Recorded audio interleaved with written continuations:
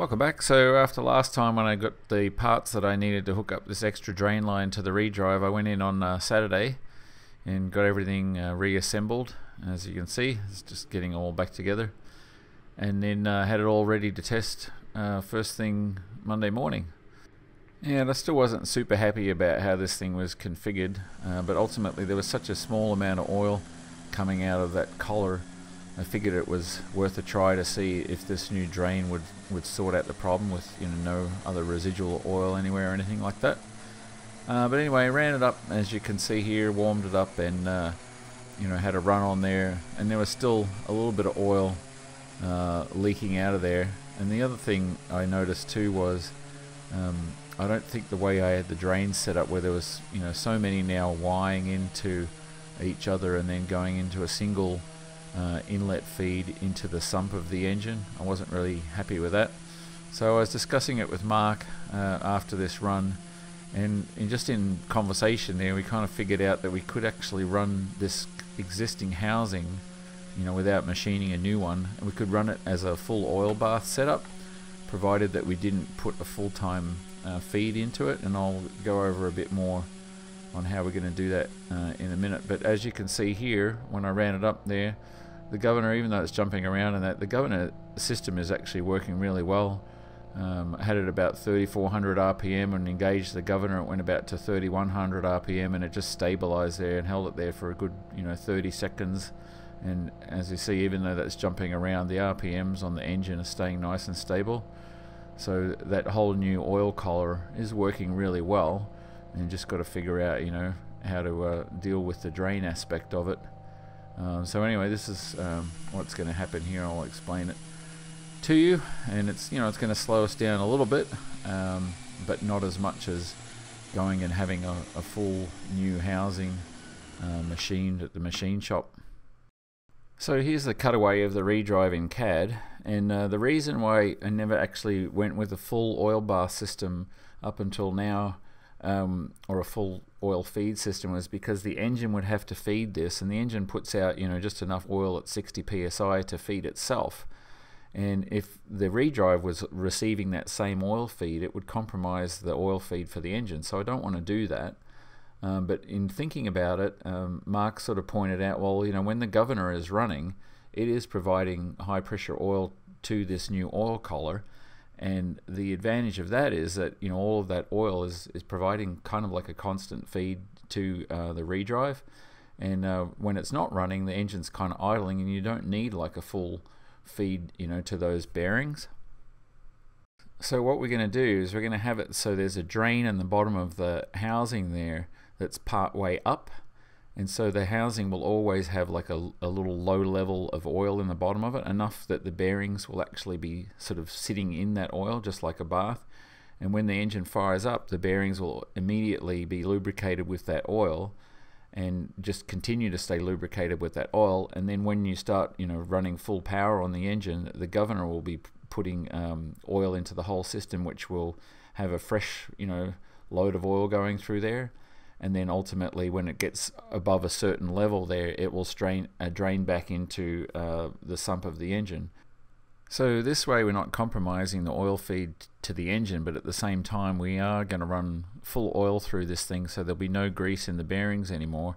And the drains that are coming out the bottom there, those will be basically blocked up, and any oil going coming out of that oil collar will just go into the housing itself and fill up to that drain level, at which point it'll drain back into the sump. So spinning this around and having a look on the inside of it to see how it all works there, you can kind of see how it's configured. Now this is the old configuration, obviously, because we haven't changed it in CAD yet. So those two tubes at the bottom there that are running the drain, they're going to disappear, but the holes coming out of the collar, those will still be there, and that'll allow the oil to drain out of the collar, but at the same time it can still go through those two side bearings, the ones that are sort of marked in red there, and it can go through those to lubricate those, which they're already lubricated right now from the fact that it was leaking through there in the first place.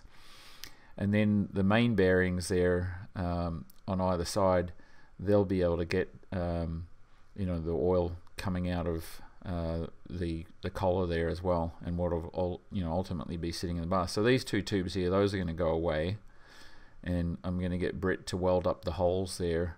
Just put a little cap on the holes in the housing there, so those two holes there will be welded up, including that other one that was the old one there. So there's kind of like 2.5 really, or two larger, one larger and one smaller hole. So he's going to weld those up, and then the oil will be at a level that will actually be able to run through that large bearing there and down to where this oil seal is here. And so I had to buy a new oil seal for that as well, because every time you take the old one out, you basically have to destroy it to get it out of there. There's no other way to do it. So I've ordered a new one of those. And the one at the other end, the smaller one at the other end, that was kind of like compromised anyway from a long time ago, because it's never had oil against it. So I've ordered a new one of those, and that'll be here later in the week. And those bearings there, the small bearings, those are fine. Everything else is fine. The same things with those washers is fine. That area down the back there, that'll have oil in it there, and once the oil starts slinging around when you're at full power, it'll get sort of refreshed on either end. Same down with this end. So we're basically running a full oil bath, but not having to use the 60 psi feed from the engine, and with just a single drain. That's going to be a brand new drain line going back to the sump, so it's not going to be wiring in with the other one, and having to just sort of run everything down through this one smaller setup. And then this guy here, that has to be sealed at the top there, because the sump on the engine itself actually draws a slight vacuum. So I've got to make sure that this ReDrive is sealed, and I'll be doing a vacuum test on it once it's all together to make sure that it can hold a vacuum. And if it doesn't, it's potentially leaking in through the oil seals. So anyway, first job, now that this is the plan, is to drain the sump here, because I have to take this sump off to put a new bung in there for this new additional oil feed or oil return. So I got that all sorted out and drained, and then taken off the sump's a little bit of a challenge. There's a bunch of screws all the way around there, and then you've got to finagle a little bit around the engine mount, but it's not too difficult to get it out.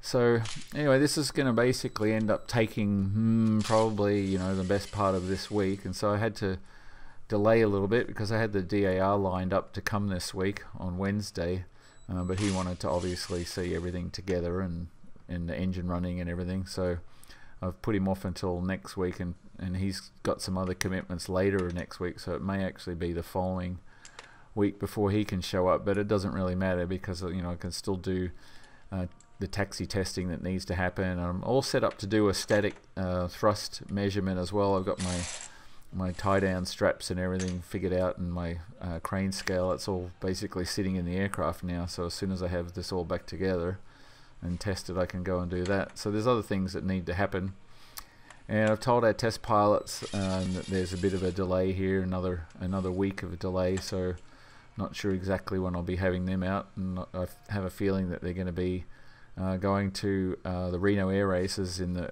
I think it's the second week of September, or maybe the third week, so I'm probably going to have to work around that time frame as well. So everything's being pushed out, but I feel a lot better now about doing this full oil bath solution.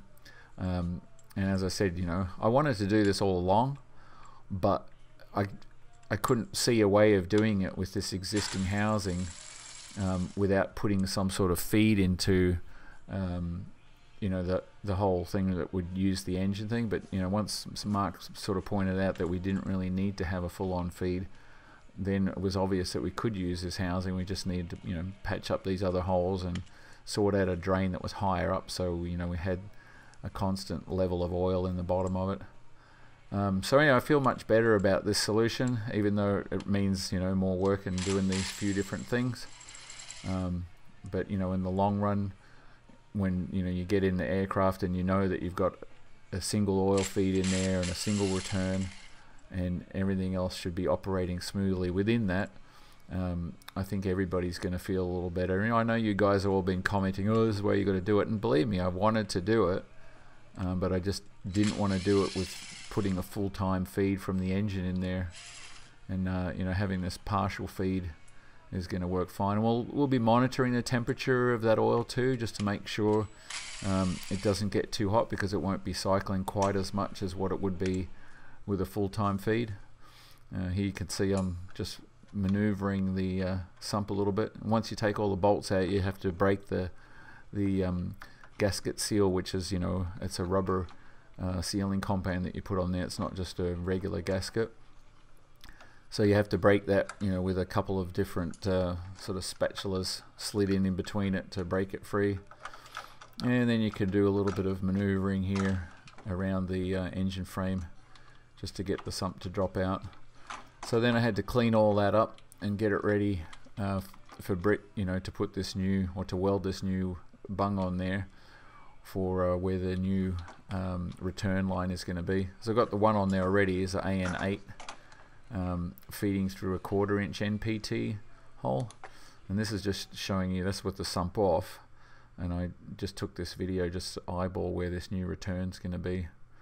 So there's the old one there, and the new one's going to be off to the right, so because I didn't want to just sort of jam them right next to each other, and you'll see in a minute where we're going to put that. So that's the first job, and that's for Brit to weld up that bung, and then another job for him is to weld up those other holes. So here, this is up at Brit's place now, and there's the new weld bung, and I've kind of angled it already and then cleared out the hole, and Brit drilled the hole for me there. So this is how that one's going to sit there, just with a slight downslope, so it feeds in there nicely. And there's the old one over there again with a downslope. And this one actually has a larger hole in there because it's running a 3/8 inch NPT, and the other one was a 1/4 inch NPT, so that should work well. And then on the housing here, the oil bath's going to sit in the bottom there, sort of across that level there where I'm sort of pointing, and then those holes at the bottom will be blocked up, except one will have a drain plug in it. And then the feed will be coming in here through that old cap plug that I had before, and there'll be a new drain hole in the side here on an angle about 30 degrees up from the 6 o'clock mark, so right about there where I'm sort of pointing my finger. So Brit's going to just cap those other holes. Anyway, so there's a bunch of stuff to do, and it's going to delay things a little bit, but that's the update for the first half of this week, and tune in again on Saturday and see where we get to with this project. Thanks for watching.